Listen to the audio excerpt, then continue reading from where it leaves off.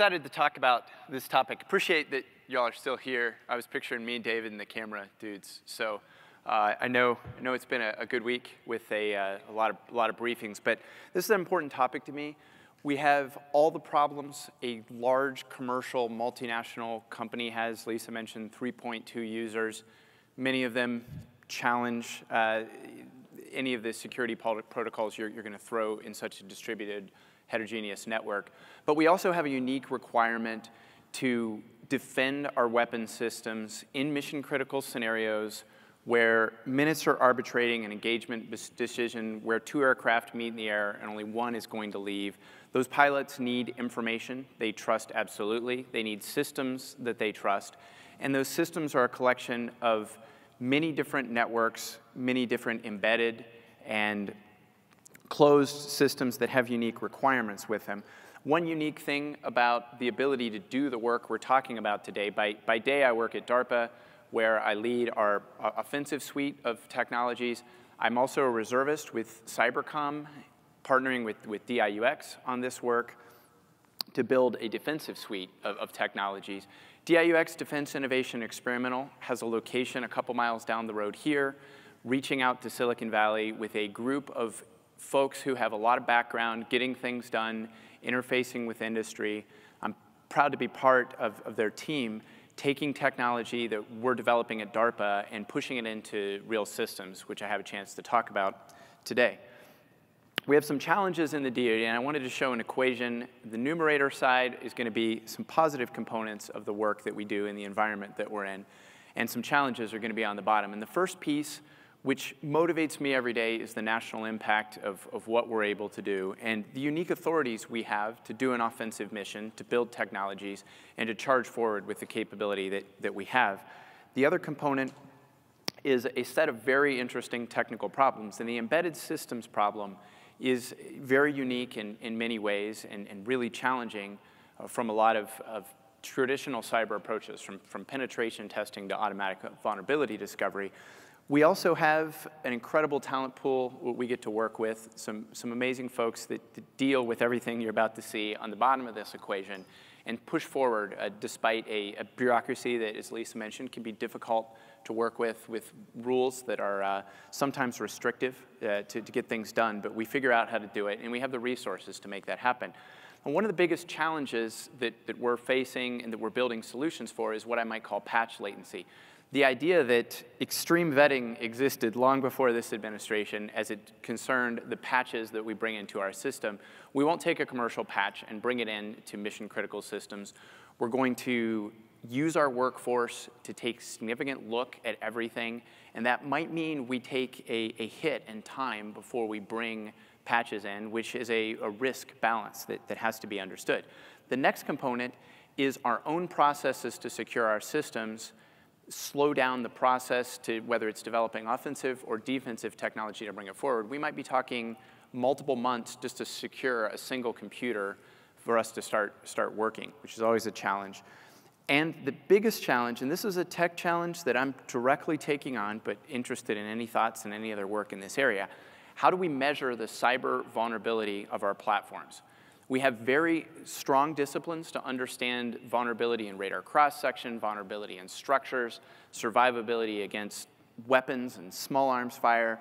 Those are defined sciences, but the ability to evaluate, if I take 10 lines of code and add it to my system, what does that do to the cyber survivability of the system is an unsolved problem.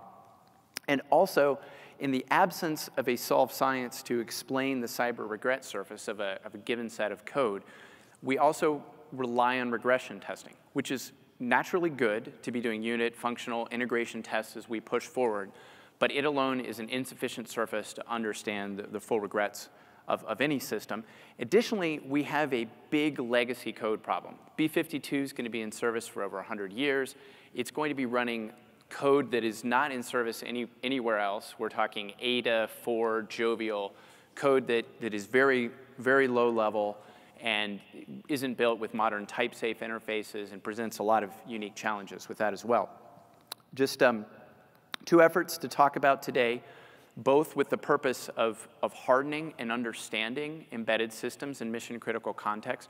The first we're calling Voltron, which is an effort to take Cyber Grand Challenge tools. Again, Cyber was the automated hacking tournament where machines fought each other. My job was to sit in the pit with the teams like David and his group and be human with them while the machines fought the game. We're going to take those tools that were built for a sterile environment, and we're going to put them against real systems. That requires both a tool modification as well as some interesting work in virtualization to be able to operate in that context.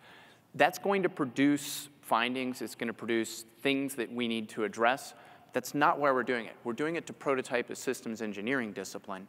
Scary stories that might come as a result of that require us to win in cyber with a set of defensive technologies we want to push into a candidate platform.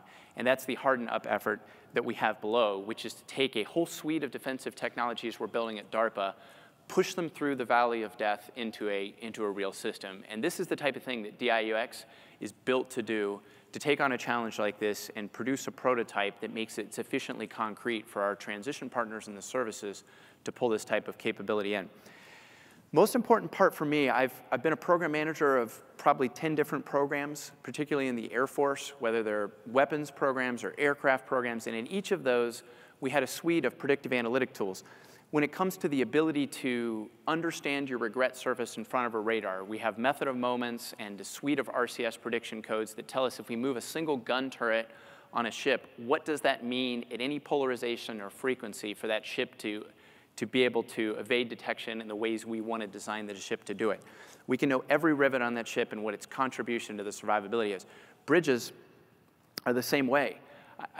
I've been a part of a research group that looked at stress and strain curves in different stochastic environments going out 10, 20, 30 years on each load spar on a structure. We had a perfect understanding of what that regret surface looked like of every design decision.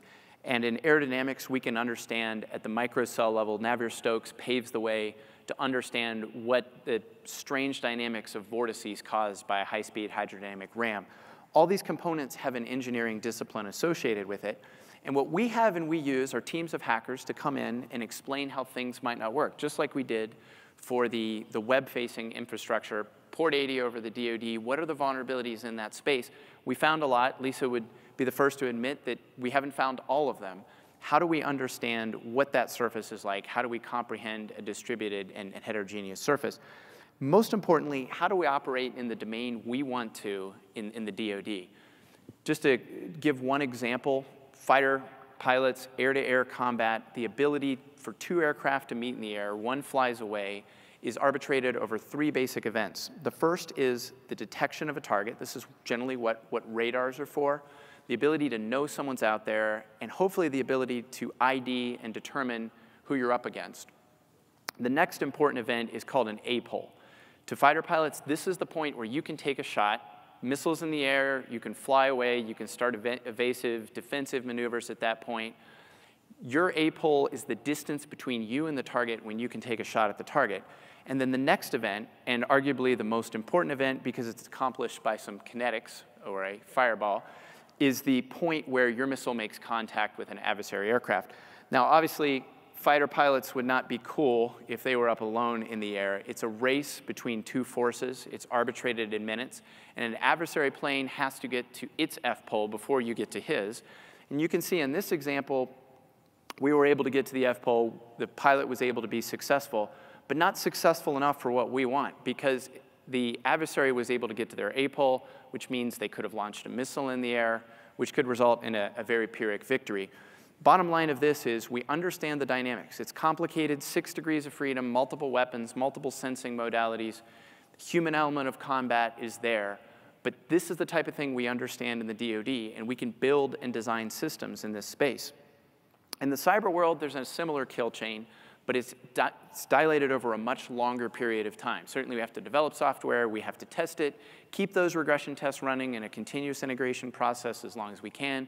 Once we deploy a system, we don't rest, we keep hacking it, we keep understanding any potential flaws as it interfaces throughout its life cycle. And of course, we're looking for any intrusions, because there's a red side of this kill chain too, where we know, Lisa mentioned the OPN brief, we know that intellectual property can be stolen. Once it is, attacks can be developed, and we want to be able to have our options and to understand any observables from this domain. Just like in the fighter domain, we want to be able to sense when an adversary is there, take decisive action, remove it, and move forward. The problem is, while you might be able to build a web application in a week and deploy it in a matter of weeks and sell the company in a year, the timeline of our weapon systems expands over tens and almost to many tens of years, 100 years in the case of a B-52 aircraft. And during that cycle, we're going to batch our upgrades into what we in the Department of Defense call blocks. So before the blocks are upgraded, we're of course going to be taking our software through multiple processes. And we've learned recently that it makes a lot of sense to bring in hackers. And as limited in supply as they are, they provide great insight because there are things that regression tests are never going to find. The problem is we're not the only one in the space. And our hackers aren't constrained in the same way that the red side might be free of constraints that we have to sign up to. Additionally, as soon as they have information, they can start running the same tools we have, the same capabilities to look at any potential vulnerabilities in our systems, develop attacks before we even deploy and field our systems. And sometime after, if there were an intrusion, finding that intrusion in the case of OPM, that took months before we were aware that anyone was in that system. After the intrusion, there has to be some alarm that goes out and then some period of mitigation, which is a very difficult problem if you've got hundreds of assets deployed around the world, you're used to doing upgrades and block cycles. Remediation is a non-trivial problem. And we don't just have one red hacker out there. There's a sea, and this is clearly not the world we want to give that fighter pilot involved in the engagement I mentioned earlier. What we want is to operate on the timescale of minutes that we showed that we know how to arbitrate, how to work in that type of scenario. And in this sense, what we want to do is take the Cyber Grand Challenge tools, which can provide both an understanding of a surface, because it's a deterministic threat model that applies against a code base, and we want to apply that continually to the extent that our systems are being hacked without ceasing, that we can compare those together in a live modeling environment so that we transfer learn any weaknesses across our entire system. And we've seen that this is possible. John mentioned earlier in his talk about an engagement where one of the teams, Xandra, a team that comprised of UVA, along with Grammatech, a company that does a lot of work with us, figured out its automatic reasoning system, found a vulnerability in OSTP SIM, deployed this against another team. The exploit landed a matter of minutes later. JIMA, a team from Moscow, Idaho, that figured out how to mediate this vulnerability, build a patch a matter of minutes later. Literally, I was sitting on a couch, probably having a conversation about the merits between QEMU and lifting to LLVM, a 5-minute conversation. During that time, unbeknownst to us, the machines were figuring out this type of interaction in real time and executing major CTF-type moves in a matter of minutes. This is what we want to take into our systems continually. DARPA released a press release right after this talking about the 0 minute instead of the 0 day. If we can operate in this time scale, there's clearly an advantage from an offensive standpoint that if cyber warfare is arbitrated in minutes, we want to be able to have full options in this space. And for the defensive purpose, we want to be able to use these systems to continually run against all of our systems all the time and share that information. Now, for that to happen, we have to make 2 big tech investments. One is taking tools that worked in Cyber Grand Challenge. Cyber Grand Challenge was a sterile environment intended not to find any real vulnerabilities out in the world. We wanted it to be a public event. We wanted to push all the data to GitHub. We wanted the world to understand what happened and provide a sterile environment where the infrastructure itself was not going to be the main show of the contest. So we built a stripped-down version of an operating system, 7 system calls, tens of thousands of lines of code instead of millions of lines of code. And so we need to go from the center of those axes and out towards the edges, making these systems viable in real environments. The other thing we have to do is build full virtual models of these systems. And there are 2 tech bases that enable this. One is advanced virtualization, where we can use dynamic translation, hardware acceleration, and pluggable components to build true cyber physical models of these systems. Think QEMU or Wind River Cemex. The auto industry does this for their vehicles. And we also want to use advanced instrumentation so we can apply everything from static and dynamic analysis tools against our systems, as well as checkpointing and debugging so we can save state and comprehend any results of fuzzing or other activity applied to these systems. But most importantly, what they allow us to do is after we do a model decomposition and we modify the tools to run in the environments where we need them to operate, we can build cyber-physical models that we can then lift from, say to LLVM or AST or some intermediate representation that make them accessible to the tool suites that we then bring to bear. After we do that, we're able to transfer learn across multiple systems and generalize. So instead of a set of scary stories, we have a set of patches and real options that we can apply against our systems. Now, we don't want to do this just to find the so-called scary stories. We want to do this to demonstrate, again, that systems engineering discipline of how to comprehend, measure, and look at the overhead of the regret surfaces on our systems. The other thing we want to do, though, is put a bunch of technology into our system to be able to be impervious to the type of things that we might find in the first piece. And to do that, we have to add two components to the classical confidentiality, integrity, availability paradigm of cybersecurity, namely transparency and non-repudiation. Very important to us that we have full insight into what's in our systems and full knowledge of where all data flows came from and where they're going, full provenance inside the stack. To do that, we're going to look at a specific set of DARPA technologies. I'd love to talk about any of these from a whole suite of programs that we have that provide everything from the ability to control our data, to understand its legacy, to doing machine learning at a very low level inside our systems, to be able to detect any anomalies or provide enhanced attribution to where any of the data flows might come from.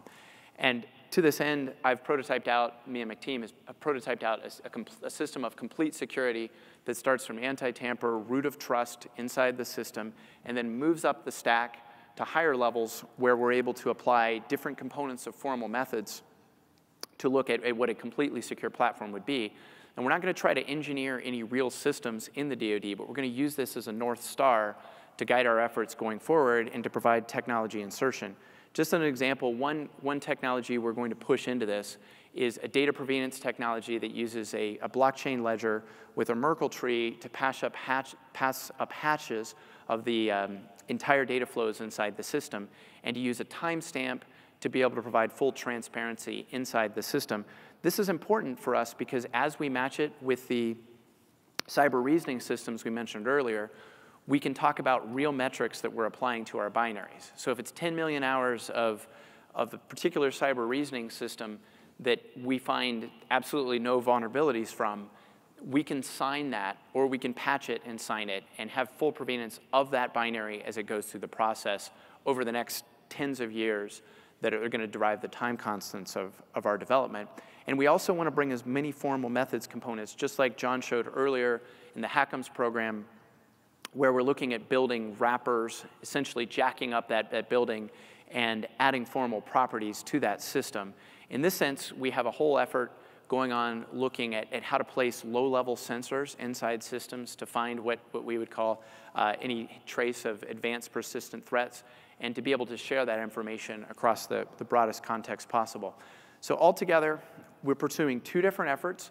One is to take automation tools from Cyber Grand Challenge and provide predictive capability on complete cyber-physical systems, giving us the ability to understand that we're going to directly apply into the hardening component, and to, essentially for us, we want cybersecurity to be as boring as physical security or structures, any engineering discipline. We should have the knowledge of knowing the design regrets of the decisions that we're diving into. That's it. Happy to take any questions on that.